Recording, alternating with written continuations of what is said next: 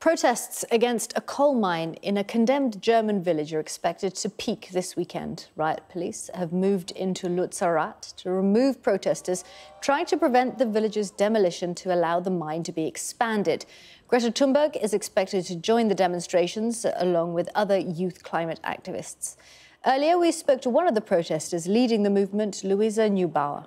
The coal under the village is not needed to secure Germany's energy supply. So what is being made up here is this crisis narrative where the government comes up to tackle a crisis, whereas the coal effectively just creates way more crises than we can ever tackle.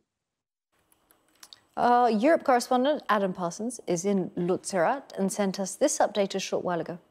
Well, there really isn't much left of Lützerath anymore. It's caught between two enormous developments. One is the Gatzweiler coal mine, which creeps ever nearer, and the second thing is all around us, the destruction of this small village. You can hear diggers at the moment pulling apart buildings.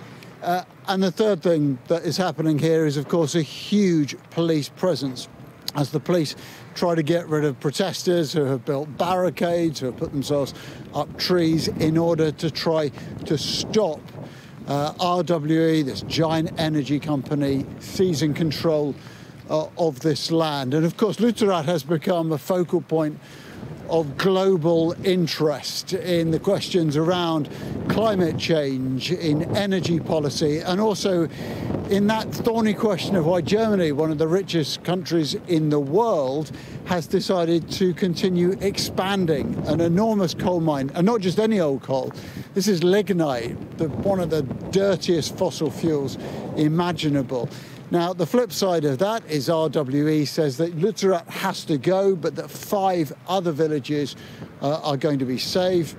Also, a lot of people pointing out that this is a result of Germany deciding to close down nuclear power stations a few years ago, and now, like so many other countries, finding itself squeezed in its energy supply and turning once again to coal.